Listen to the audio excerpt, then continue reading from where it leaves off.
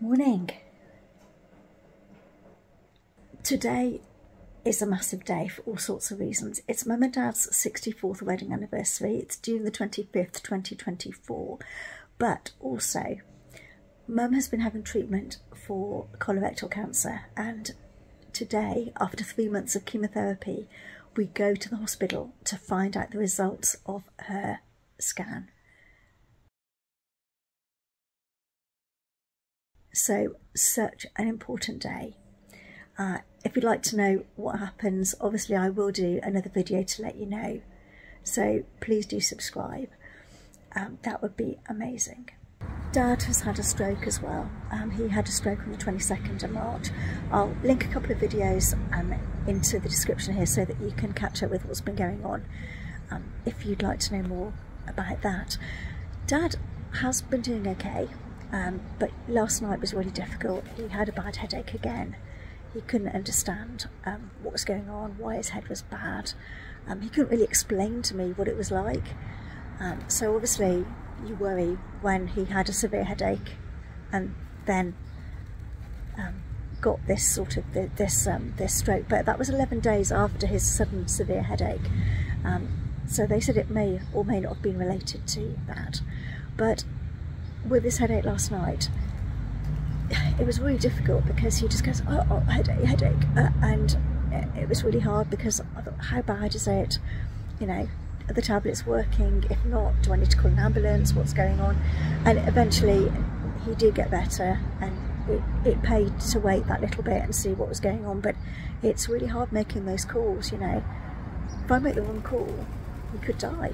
And it's really stressful trying to make those calls and make the right ones. Hello.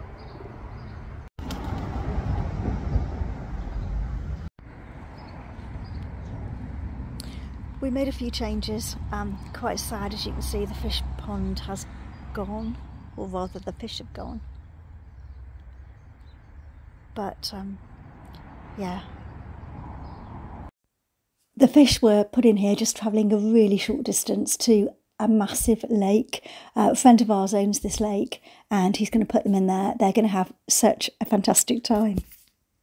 A couple of the fish were getting a little bit too big for that pool, so for our pond. So yeah, it's a good thing that they've gone in that sense. Yeah, it's sad, but yeah, it's for the best really.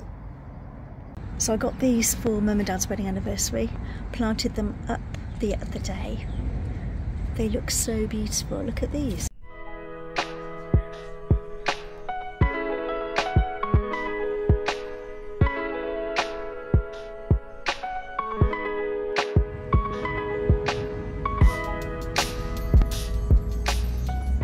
The only snag with this was like it's supposed to be a heart, but a bird decided it wanted it for its nest, so it tried to dismantle it. But yeah.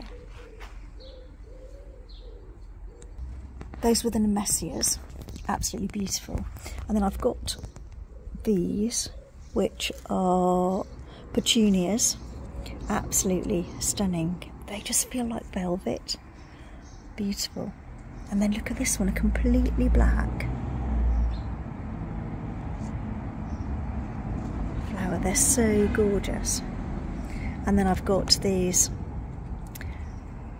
Jewel of the Desert to go in as well. That's better, sorted, ready for the day. I've got to go and get the papers. We've got a shop not far away, luckily, so I'm going to go down and get the papers, get everything sorted, get Mum and Dad opening their cards, and then I've got to get to work.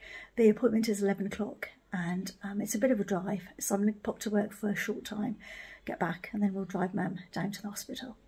Scan will tell us how well the chemotherapy has worked. She's on a dose of 75%, which hopefully will do the trick. It's not going to get rid of the cancer, but it will kind of keep it at bay, hopefully stop it spreading. Let's just hope it's worked. If it hasn't, there are other options. Obviously we can up the dose of chemotherapy, we can try immunotherapy and things. So, you know, if it hasn't worked, you know, there's more sort of treatment options there.